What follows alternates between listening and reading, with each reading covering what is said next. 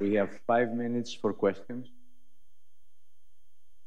Yes, Greg.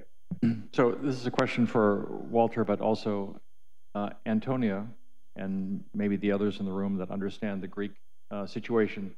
So there's a little bit of a question about the burden of proof here. If you look at the data from the 50s and 60s on the health outcomes in Greece, do we know? My assumption is that it was mostly extra virgin olive oil. I mean, the cultural practices of making olive oil in Greece tend towards early harvest, right? So I would think that most of the oil would have been high in micronutrients, and that there's so I mean, whether it's Crete or other parts of Greece, I mean, wouldn't we say that the health data was associated with oil that was not only extra virgin but also high in micronutrients? No, not necessarily. What are you saying, Antonia? Yes, as I mentioned yesterday, I have great respect to all the intervention studies because they provide us a lot of information. But speaking on a population level, we do not have information about the content if the olive oil used was extra virgin. And to me, even in Crete, even in Kalamata, in the places where really they are consuming locally produced and the best olive oil of at least of Greece, the way they were keeping or were keeping it, it's not good.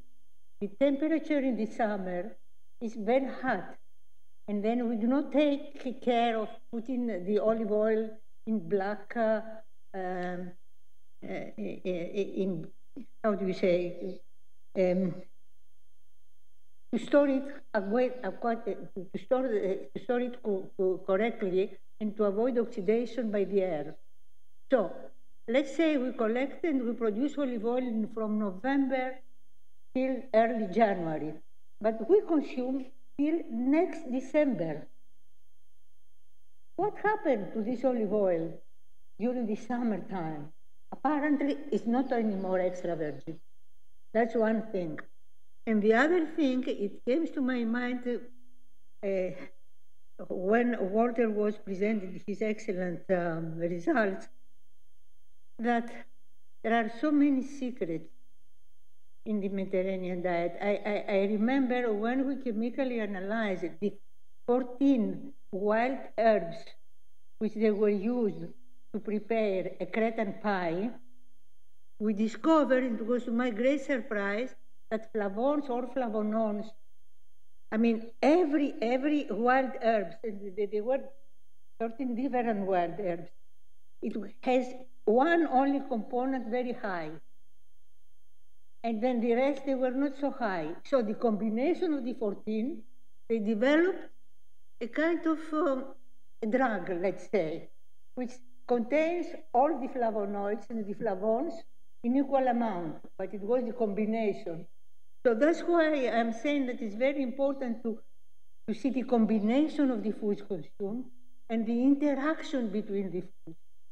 And then I think that although olive oil per se is a fantastic component with high content in flavone and flavonoids and microelements, it's mainly the vehicle of all the other beneficial components for which we do not know the variety. For example, I mean, in the health nurses study, which kind of vegetables they're consuming. And that makes a lot of difference. Thank you. We have to move because we have only 48 seconds. Who has a quick question for a quick answer? Yes, Frank. What I just want to ask you about the beta carotene supplement findings, which are very interesting. Any other trials was done cognitive function assessment in the beta carotene trials, like ATBC? I'm not aware of that.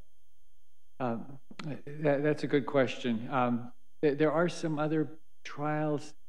The wax study that Joanne Manson did had beta carotene, partly because of the findings from ATBC beta carotene there seemed to increase cancer, and that became very controversial. And so beta carotene trials were stopped, actually, even before they finished.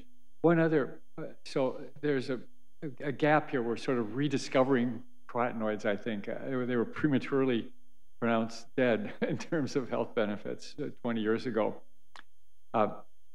So we could check, but I'm not aware that other studies have done that. But I did also wanted to make the point that that was a study that went on for 18 years. And my guess is there's a lot of studies that were published as negative studies that just didn't go on for long enough in the whole area of research on cognitive function. I think it's looking at a 2 or 3 year study is looking through a narrow window at a process that is decades long. Thank you very much.